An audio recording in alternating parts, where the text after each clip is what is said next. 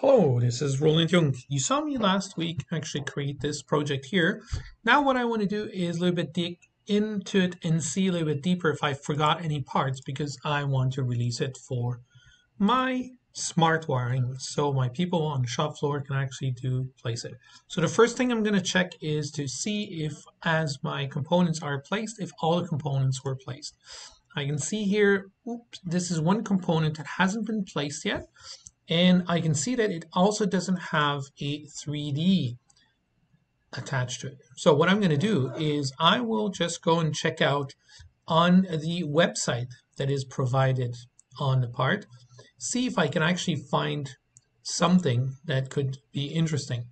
So here I go to the mirror download and I can find here some step files. So I just download that step file, go into EPLAN, open my macro project, go here, import that specific step file. And as I have it now available, here it is. This is how it looks like. If I go here to my macro project, whoops, 2 seconds, inside my layout, this is the component. Just clean it up. First thing I'm going to do is I'm just going to unite it together. So unite it, boom, like this. So it's all one logic item. The second thing I'm going to do is I'm going to define what we call the placement area. The placement area is used to place the device and orientate the device. So here you have to, in this case, actually look at the bottom surface here, placement area, that will touch your whole panel. And then let's take a look at the top view. Now, because the top view is nicely rotated, I'm perfectly fine with this. And now I'm going to place what we call a handle. This handle is typically placed here with the left-hand side on a component. If I want to really dig in deeper or closer, I could also place it right there on the middle of my object. This being done, I'm ready to create, in this case, the so-called macro itself. So the macro is created based on, of course, the data that we imported. So we know that this is a mirror component. So a step file that got imported. So typically what we would do is we would put it in the folder mirror and name it pretty much the same name, except something like 3D.ema, just to create something I can recognize, right? So once you do have it, you can just create the macro. Automatically, it creates the macro.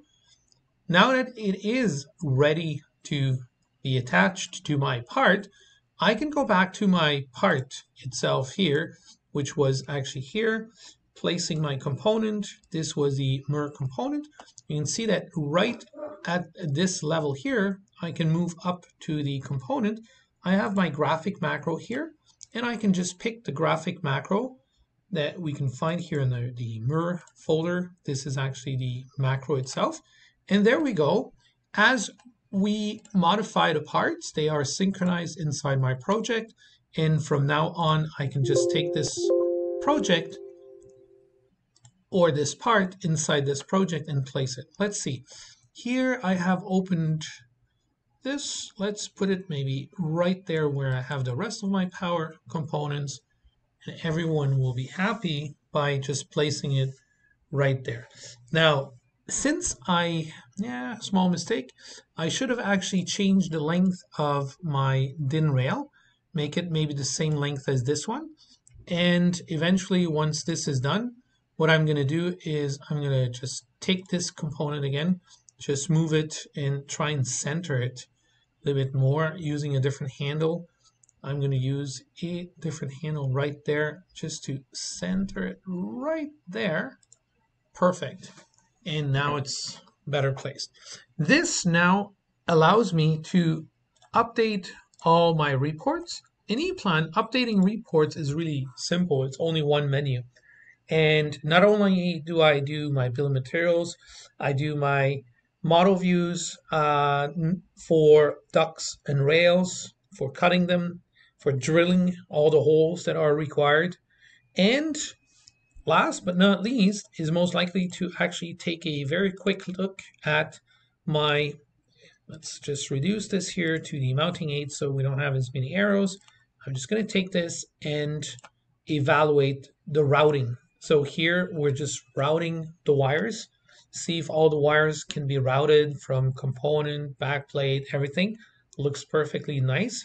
So that also means that I can now go into my manufacturing pages, and I do have specific pages that are related to wire manufacturing. Those pages, I can update them individually or globally again, and this is what makes up for a perfect wiring tool. So I could, of course, use a reports. This is not my intention. My intention is actually to take the project, to have the project uploaded as it is into my smart wiring. So it's a simple export from here, and I can just go here for the wiring and just go here, smart wiring. It's going to export the whole project. It's going to call it the same as I just did call my project. Do you want to override it? Of course, let's do it. And that will now be a new wiring project. It doesn't take too long. As you can see, the data is very quickly there. And that means that now inside my EPLAN Smart Wiring, I can start it. Now, how do I start EPLAN Smart Wiring? The first thing I have to do is on the Smart Wiring, I have to pretty much just check if I have my licensing running. So quickly, I'll do here a licensing check. The license that I need to use is this one here. So I'll always use this selected license. There we go. And then here, all I have to do is really 192. I just have to type in the exact server name that I have. And this is something that you can see here, right on the top right hand side. This is a server name that I'm looking at. So I'm just going to start this. You can see here, welcome, my name, and let's start the project.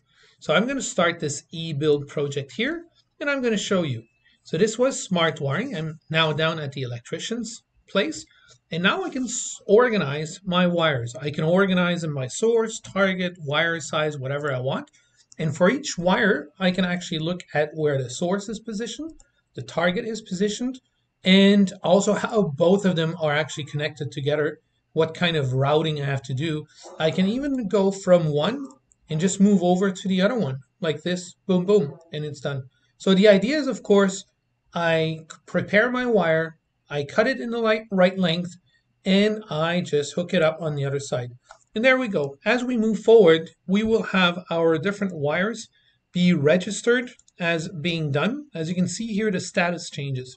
And also at the top here, the progress changes. So my smart wiring, I can also stop and somebody else can work on it at the same time. I can also look at the schematics. So if I'm not really 100% sure about what I'm looking at and I have to freeze the whole thing, I can look at the schematics and say, okay, this is what I'm connecting, and there's a problem, there's some sort of an issue. Let's lock up that wire and let's talk to someone, before this is too late, so he can do the changes. Another thing you can do also is you can actually look here at the complete design here and say, okay, let's just close this. I'm going to look at the whole panel here and see if it actually all fits nice and dandy. We can see there is one here, a little bit questionable. It does fit, but it's really, really tight. But this is the beauty about the 3D here, that you can see everything going on. And of course, you go back here and then you continue your work. And the idea at the end of the day is please wire up all the wires as quickly as you can. And this is the job for the electrician. So here I just showed you EPLAN, routing, and smart wiring. Thank you.